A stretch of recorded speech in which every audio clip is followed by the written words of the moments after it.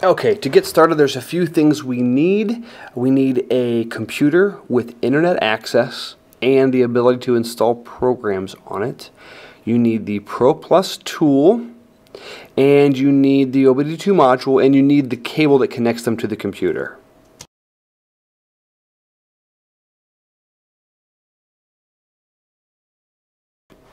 And we'll start off by opening up your internet browser. So we're going to go to the home page, which is smartsensorupdate.com, and either log in or register if you don't have an account. I have an account. I'm going to go ahead and log in. If you can't remember your password or you don't have an account, you can register here or click on the forgot password link and enter your email address. I'm just going to go ahead and log in. Okay, so this is the main dashboard. You'll see you have your tool registrations at the bottom, how many tools you have on your account. And we're going to see the current version, which at the time of making this video is 2.8, but it actually is 2.9 now. The OBD2 module version number, and this big blue button that lets you download the updater. So let's go ahead and click on that. We want to save ProPlusUpdater.zip to your computer. It doesn't matter where. When you just click OK, it saves it to the downloads directory. Fast forward, when that's all done, you will go to your downloads folder on your computer, and you may have other things in there. They may look a little bit different than this, but you just need to find your downloads folder.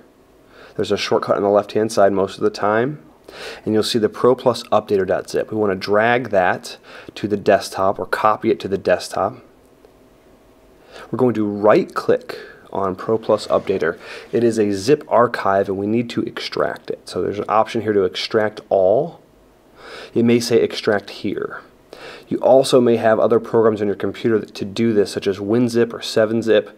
If you run into trouble, you can try uninstalling WinZip, and if you don't see this option to extract all, you just want to click on extract all, leave the default location, and make sure the box is checked that says to show the files when complete.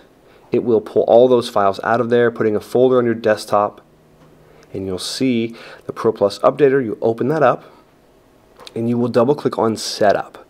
The rest of the files, you don't need to mess with those. Just the double click on the Setup.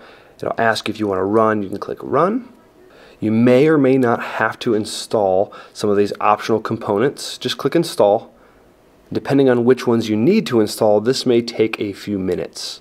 Once it's done, you'll see the next screen asking you to install. Click Next. I accept the terms. Install.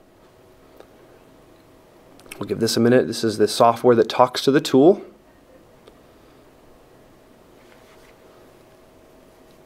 It will put an icon on your desktop. And now you click OK, and we're going to install the TPMS drivers. And it will go through another process. We click Next. And we give it a second here. We'll install those. Now you'll click on a button that says Finish. And that's how you know you're done. We can close out of everything else. We can move any of the extra files to the trash recycle bin. We're going to double click on this new icon that we have here. And this is the software that talks to the tool. It'll say USB disconnected. At this point, go ahead and connect the tool.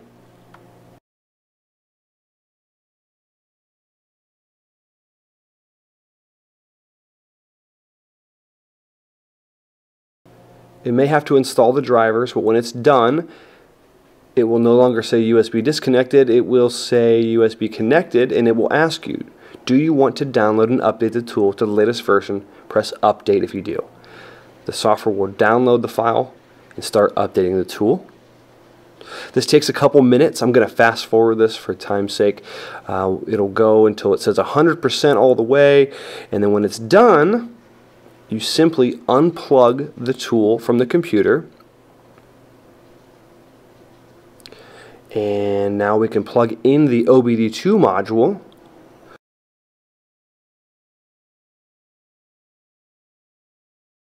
When you do, you'll see this little box. The first time you plug it in, it says installing device driver. We're going to give that a minute. It may take a couple minutes. We'll just give it a second. When it's done, the logo will change to OBD2 module. It'll ask you if you want to update. You simply just press the update button.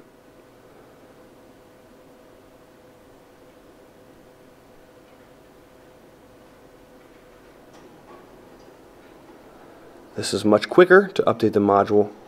When it's all done, it'll tell you, remove the device to complete the update. So you just unplug it from the computer and you are all done. You have the latest version on your tool and the OBD2 module.